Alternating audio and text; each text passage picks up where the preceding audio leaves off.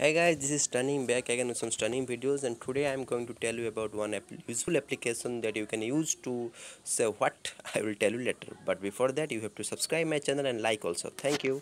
So let's get started. The first application or the application that I am going to show you is the PlantNet. So what is the use of this application? I am going to tell you in details. So in this application you can choose any of the plants which you don't know about it. As of I'm showing you. So you see it's a papaya plant. I know it, but suppose you don't know if any plant. I'm just clicking a pic and then a tick mark. You will see that this application will identify the name of this plant.